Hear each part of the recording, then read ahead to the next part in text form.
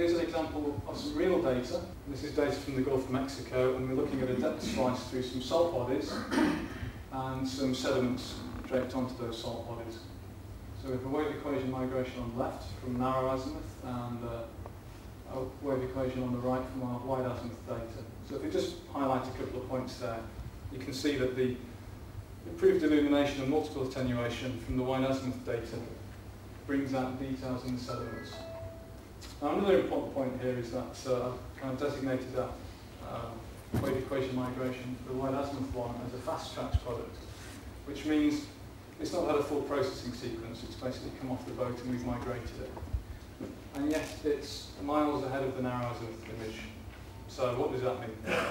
Well, it kind of points us towards that in certain geological scenario, narrow azimuth acquisition and narrow azimuth processing techniques are reaching a kind of technical limit. And we can make some incremental improvements. We can add new migrations, like reverse time migration, and you'll have some incremental improvement. But to really take the next step forward, you need to look at something a bit more radical, changing the acquisition geometry to wide azimuth, for example. So the third of those benefits of wide azimuth is the multiple attenuation. And there's two things here. First of all, we have this inherent ability of wide azimuth to stack out noise and multiples, which we call the aerial stack. And basically what that's about is as we increase the offset azimuth diversity of our shot point or whatever data group we're going to stack, you increase the sensitivity to azimuthal move out. So that means multiples which are dipping or have azimuthal anisotropy stack out more effectively. But that's not the end of the multiple story. 3D wide azimuth data sets also give us these 3D gathers, 3D data collections, which you can use 3D algorithms on to improve noise attenuation. I'll come back to that. So let's just have a quick look at a synthetic example for the stacking powers of wide azimuth. Now, in the absence of real-life data outside of the Gulf of Mexico, much of the industry, including ourselves, have been busy with synthetics. So here's a synthetic of a typical North Sea scenario. So we have a shallow water bottom, we have fast North Sea velocities, and we have a diffractor on the seabed there. And also we have some multiples, which are indicated with the arrows. So we have some seabed multiples and we have some diffracting multiple. And also we have this big multiple with this big diffraction tail as well. So that's a simulated narrow azimuth stack.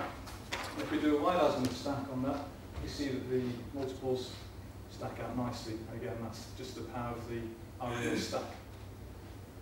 So where does this lead us? Well, this kind of exercise can help plan our wide azimuth surveys, optimize the parameters.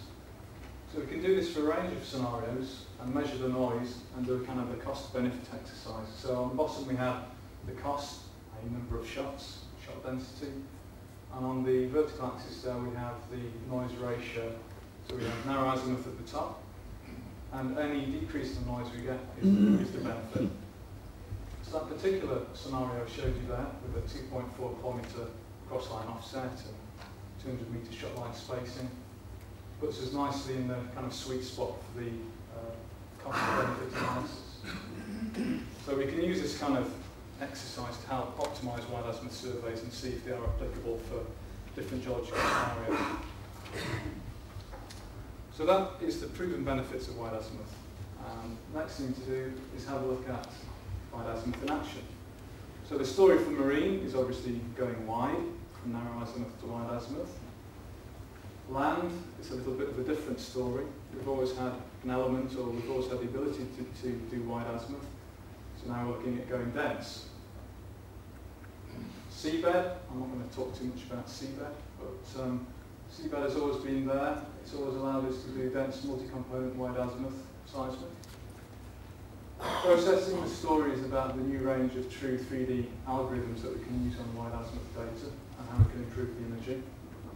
And then I'll touch very briefly on reservoir as well. So for marine, we've seen a rapid evolution since 2002, 2004 when the first multi-azimuth and wide azimuth surveys were acquired. And we've seen a rapid evolution in acronyms as well. WAS, MAS, RAS, FAS indicates the amount of effort the industry has been putting into this. So, marine wide azimuth. I suppose one of the questions is how wide?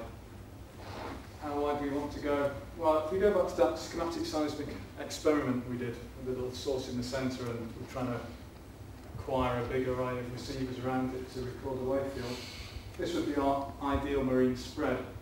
But I'm not sure whether you can spot there's a couple of flaws in this design. First of all, we have difficulty pushing streamers. Quite often we have difficulty towing with the number of streamers that we actually want at the right density. So we have to compromise. We have to look at ways of replicating that.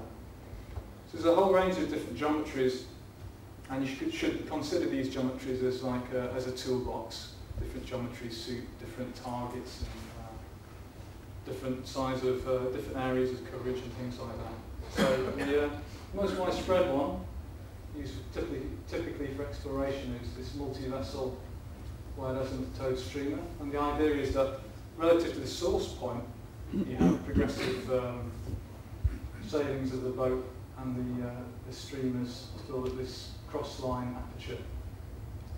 Now it gives you limited offset azimuth coverage, and I suppose what I mean by that is typically with these wide azimuth towed streamer surveys we're looking at an aspect ratio of about 2 to 1, so 8 kilometres of streamers and about 4 kilometres of cross-line aperture, and we get good results from it. And it's very efficient for covering large areas, and it's used extensively for exploration and data library. Single vessel, well, we've got some different options.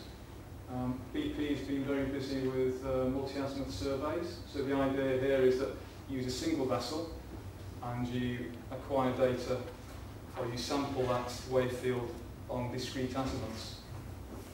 So that gives you sampling along with discrete azimuths, but nothing in between. So effectively what you end up with are these discrete narrow azimuth data sets, all at different azimuths, which you then have to combine somehow during the processing, which isn't quite as elegant as the wide azimuth approach, where you have a continuous data set, but still quite valuable. And if you're going to do this with a single vessel, you're probably looking at smaller targets. It's more of a development tool. Something else we can do is we can shoot in circles. So the attraction of this is that it's very efficient. You shoot it continuously, there's no line turns, no dead time. However, some of the disadvantages, streamers prefer to run in a straight line. So as soon as you turn, they put up resistance, and that resistance manifests itself as noise. The things we can do, we use solid streamers, which are less susceptible to flow noise. We'll reduce the noise. We can also process some of this noise out as well, so maybe the noise isn't such a big issue. The other potential for this circle shooting is you could get full azimuth data, i.e. an aspect ratio of 1 to 1, and have a full set of offsets and azimuths. But there may be a sampling issue with that, which we'll come back to later. The seabed, we've been doing wide azimuth seabed for years now routinely. We're going to reverse the experiment. So we have one receiver in the centre, and then we're free to shoot whatever kind of shot grid we want to on the surface into that. So we can shoot to acquire wide azimuth or full azimuth data. We also benefit from the fact that we can record multi-component data.